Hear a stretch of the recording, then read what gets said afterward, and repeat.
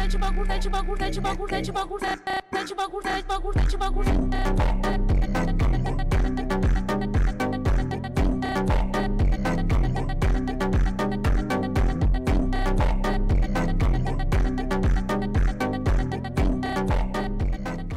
everyone, welcome to the video. Today I'm going to show you how to install and set up OpenIV, the tool you need for modding GTA 5. I'll also walk you through how to install a car mod using OpenIV.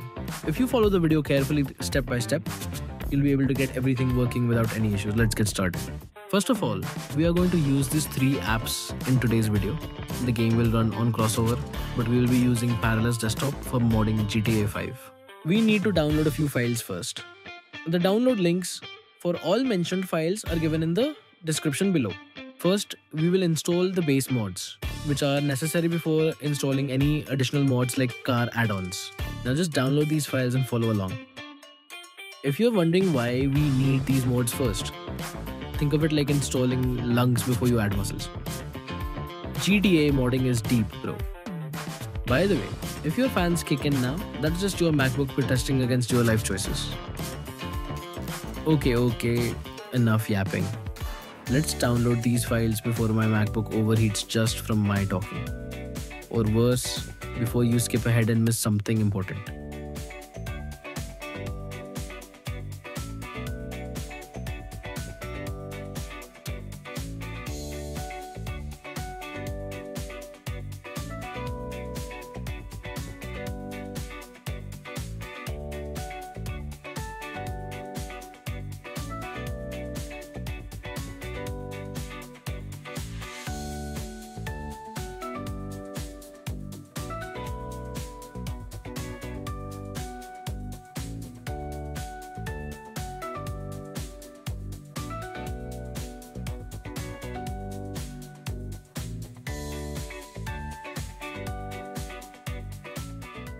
Okay, now just open your downloads folder and the GTA 5 main game directory.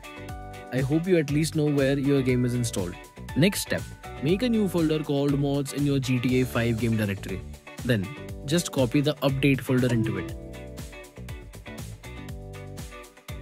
Also create a new folder named scripts. We'll be needing it later on. Alright. The folders are all set. Now let's get into it. Now, unzip the ScriptHookVDotNet file and copy only the files shown in the video into your game directory.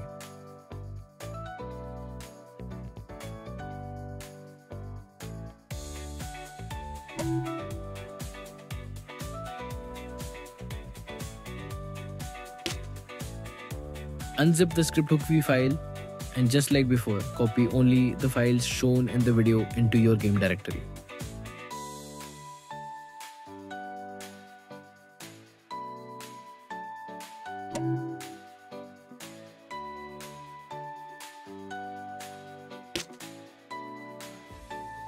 Alright, let's move on to the pack file limit adjuster.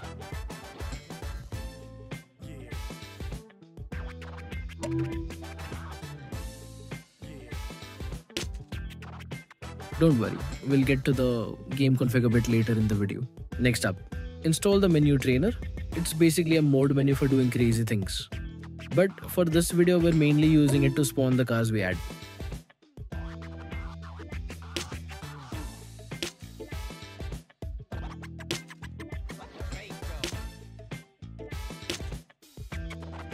Next up is the heap adjuster. This is a script that helps prevent your game from crashing.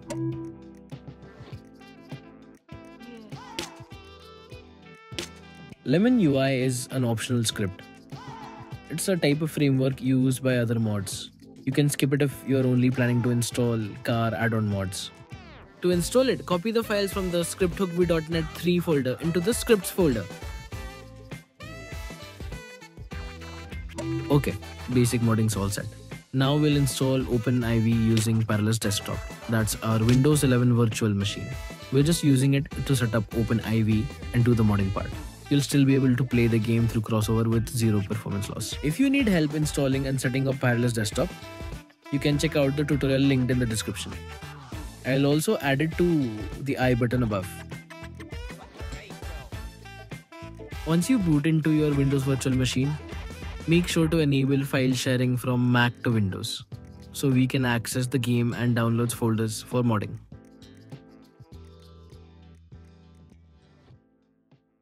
If your Mac's not that powerful, the VM might lag a bit at first, but don't worry. It usually smooths out after a few minutes. Now we can go ahead and run the OpenIV setup file that we downloaded earlier.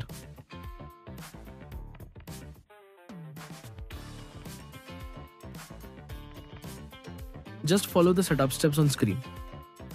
If it asks for any extra stuff to install, like dependencies, just go ahead and do it.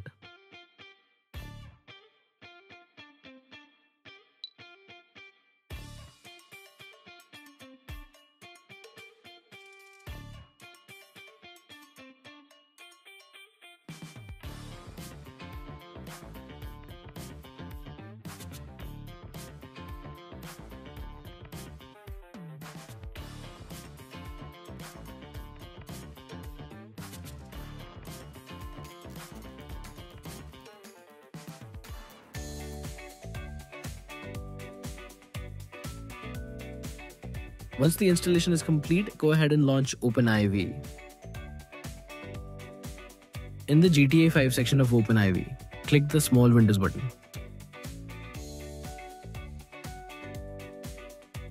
Now click on Browse and select the location to your game folder.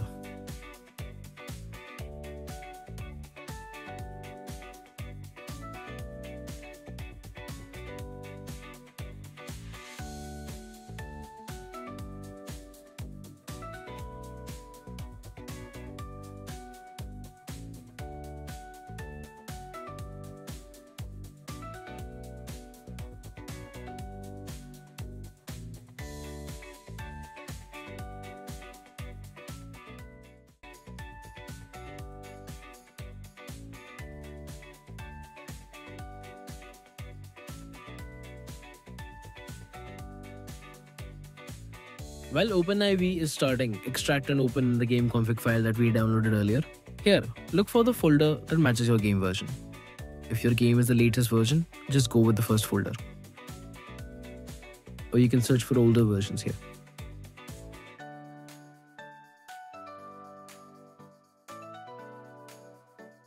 Once here, select if you want to install more mods or less mods. Then just go into the stock traffic folder. Now we can just wait for OpenIV to start.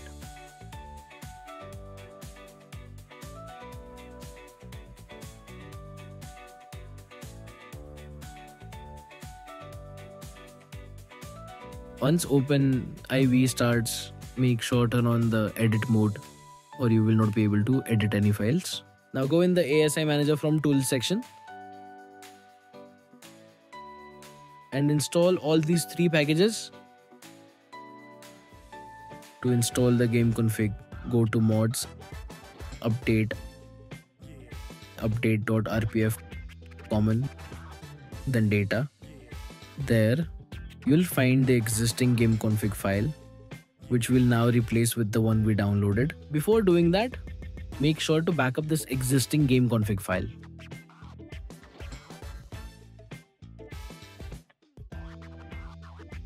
Now you can just drag and drop this file in OpenIV to install it. Now, whenever you download a car add-on mod, there are usually two types of installation methods: OIV installation and manual installation. First, let's install an OIV Car Mod, which is super simple. Just drag the OIV file into OpenIV, click install a few times, and that's it. Your car mod is installed.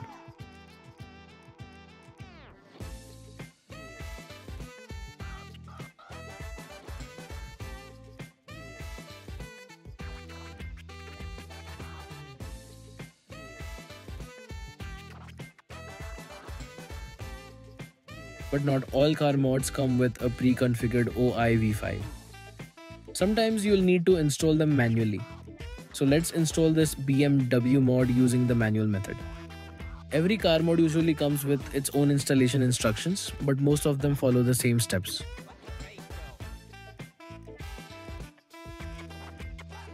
Now just go to mods, update, x64 and DLC packs. And just copy the BMW folder containing the RPF file here.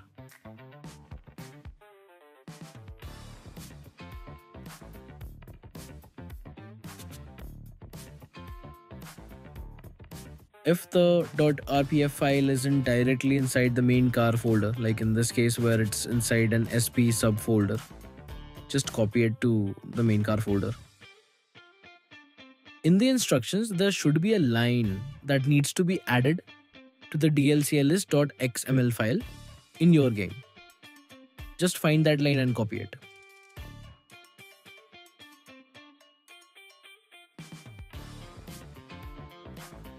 Go to mods, update.rpf common data. Next, find the dlclist.xml file, right click on it and select edit. Now, go to the end of this code just before the path section and paste the line we copied above it.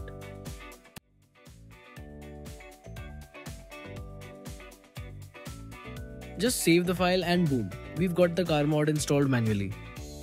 The mods are in, but to make sure everything works, we need to install a few dependencies in the CrossOver bottle. Let's get on that. Head to your CrossOver bottle where GTA 5 is installed. Click the install button at the bottom left, search for Microsoft Visuals 2022 and install it.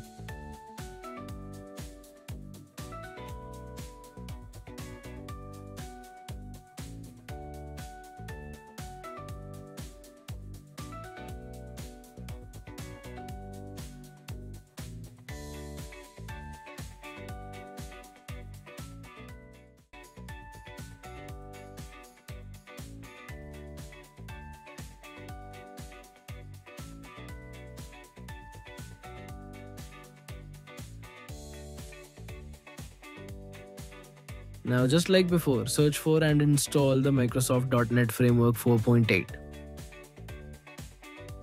The .NET Framework 4.8 is needed for ScriptHookVDotNet to run smoothly. This might take some time, so hang tight.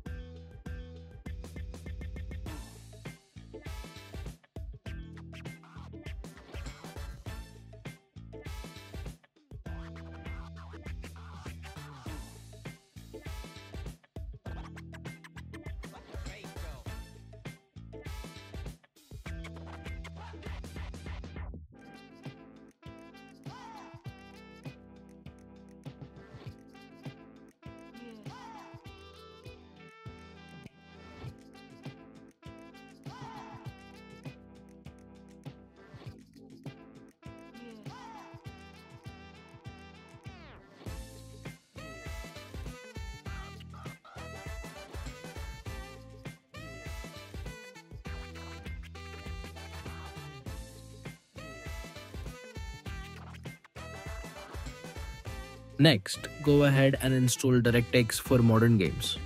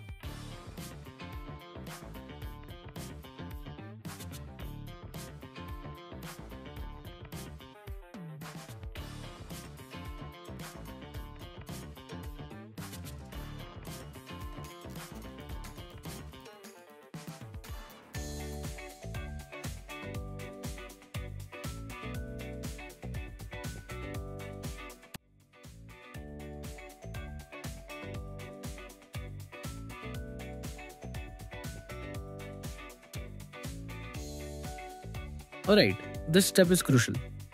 If you can't open any menus in-game, no matter what key combos you try, here's what you need to do. In your CrossOver bottle OpenIV configuration, head to the Libraries tab and add the input 8 library so the game can register your inputs.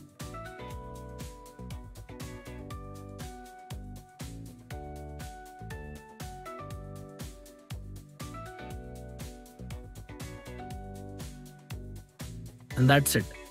All the mods are in. Now let's open the game and enjoy those new cars.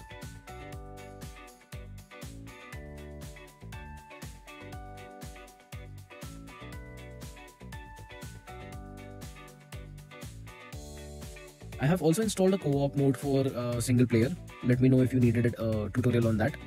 To spawn your new cars, just press function plus F8 twice and a menu will pop up. In that menu, go to vehicle options, then vehicle spawner. There you'll find all your added cars and can spawn them easily.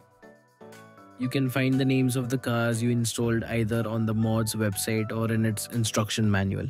Here it is. The Lamborghini CNV installed. Let's spawn it and then take it for a spin.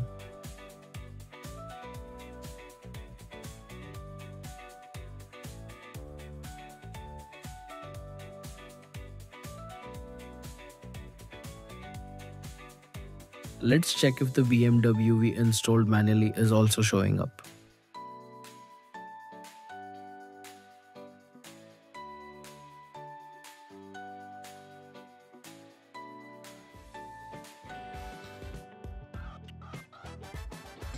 And here it is. That means we've successfully installed a car manually. And it's working like a charm. So that's it for today's video. Actually, this is just the beginning. I'm turning this into a full series on modding GTA 5 on macOS. More crazy mods, more fun tweaks, and yep, more crashes too probably.